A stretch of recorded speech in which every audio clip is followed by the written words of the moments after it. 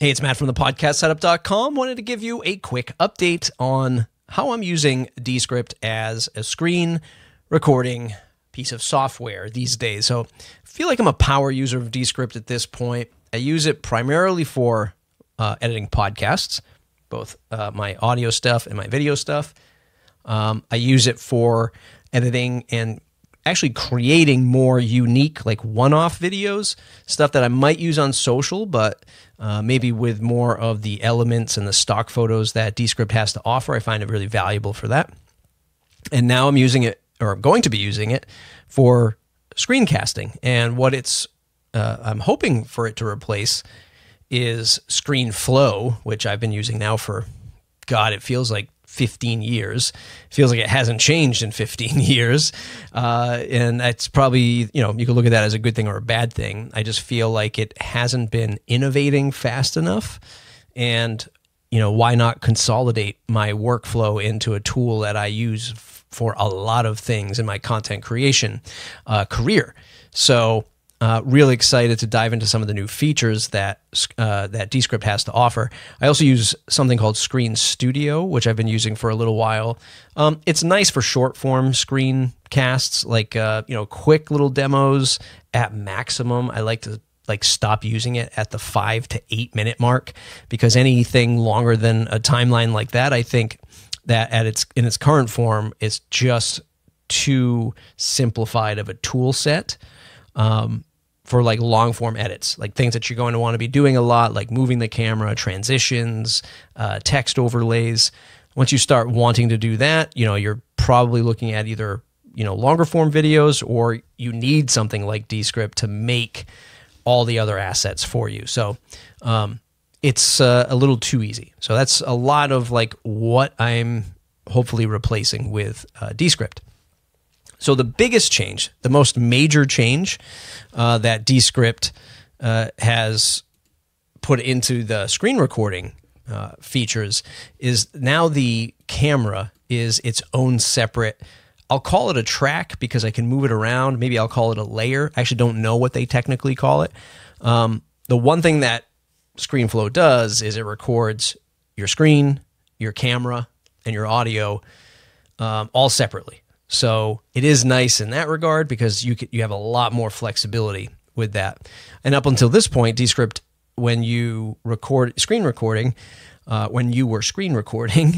you were doing is like capturing one big flat file, and you couldn't like move that camera around.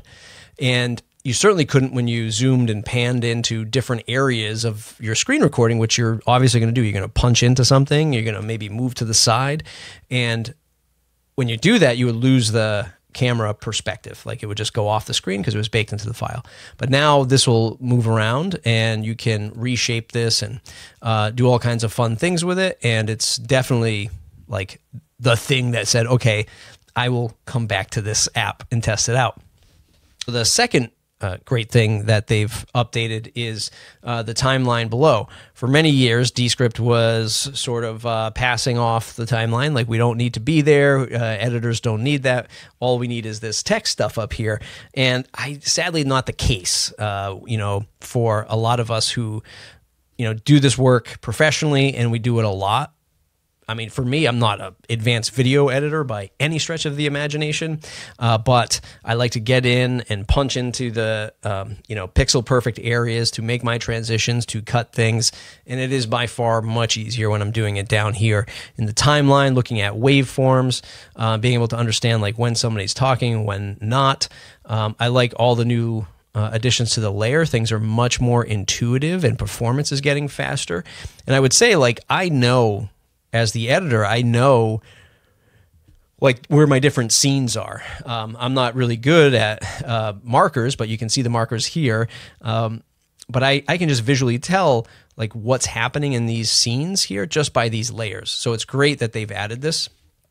It makes it easy to punch in to know these areas. And you can enable this by going to your settings and then enabling the new timeline in the labs section, which is like a beta preview. So I guess, take it with your own risk, but it's been working fine for me. they're changing the way scenes are laid out. And when you have the new labs timeline on, the scenes go in line to the text. I don't know how much I love that. I do like the aggregate of the scenes on the left-hand side in the sort of default way. It allows you to jump around easily. And that's really helpful when you have a short video or very few scenes in a video, because it's relatively easy. If you have a lot, then it's harder to know when it's aggregate on the left like that, like where that's playing out in the timeline. So now to sort of compensate for that, they've put that in between the text, which it works. I don't know if I love it yet, but it works. But the cool thing is you can quickly get to, any of these features, like changing the layout and changing the transition. And these two areas are also key for screen recorders or screencasters who are doing a lot of screencasts, because it's super easy to make the transition, which is important. And if you want to have different layouts, let me move this over here. I'm in the web version, so apparently they're not loading right now, which is not good when we're screencasting. But I'll show you a sample of their new layouts. If I zoom out and punch in over here, well, we can go to the beginning of this video. So this is a layout, and all it is like helping move that lower third text box. This is a layout, sort of how the camera and the text position themselves. If we come over here, this is another one with the text on the left and camera on the right. So these are fantastic to be able to enhance these screencasts and not just have like the talking head in the corner and the rest of the screen on the screen. So it's nice that they have this extra stuff. And again, you can access that really quickly by switching the layout and switching the transitions right here. That makes a whole heck of a difference. Okay, here's another thing that I wanted to show off that I think only Descript can do, especially better than its competition. And this is sort of something that's baked into Descript. You're not going to be able to get this anywhere else, but, or at least as of this recording, Descript has these elements that you can bring in. And one of the elements is a timer, which can count down. So when we go into a little bit further into this segment here, you can see the prompt ends in 40 seconds. I'm just going to play this. Videos, add videos. And you'll see that how that timer ticks down. That timer will count down up until the next marker in the timeline. So it allows me to make these little experiences in the screencast that like prompt ends in 44 seconds. In this case, I'm writing this long sort of ChatGPT prompt, and I know that some viewers who might be more experienced be like, okay, I don't need to see you write out this whole prompt, but I wanted to show people who wanted to see it in its entirety. It gives them a sort of like little experience that says, okay, this is going to end. Let me just skip ahead maybe, which I think is kind of unique. And then if we go into using some of the stock assets that Descript has, I made this little subscribe call to action. I brought in sound effects from their stock audio effects, and the visuals came from Giphy stickers. This one in particular came from Giphy stickers, and it just happened to work. But it didn't have any sound, and when I play it, prompt to build the code.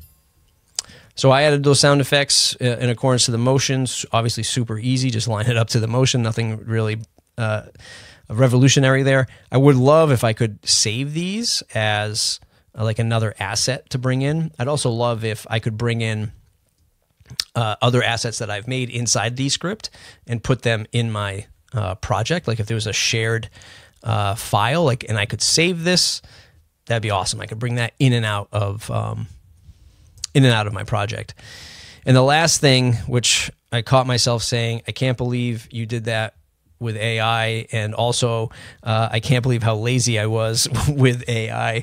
In this section, one of the interesting things that Descript has is this image generator inside of, natively inside of ChatGPT, obviously with their investments from OpenAI. And I made this ChatGPT logo, which goes into my scene. I made this WordPress logo, and I just put it in here because I'm talking about WordPress here and I'm talking about ChatGPT here.